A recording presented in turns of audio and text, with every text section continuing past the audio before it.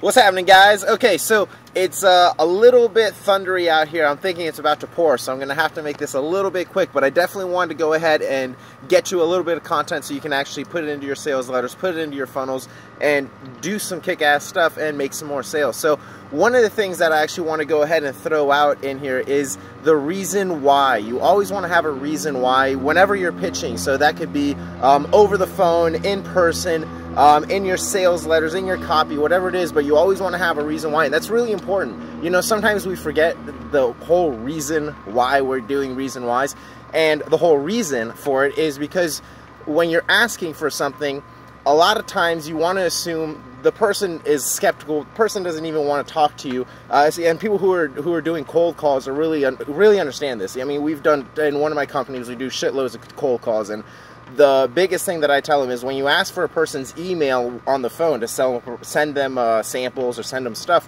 always say, instead of, hey, can I get your email, assume the sale, say, what's your email? So you say what instead of can, but then also follow it with the reason why. Hey, what's your email? Because I want to go ahead and send you our 7-part series on how to double your business, or how to increase your response, or how to whatever it is.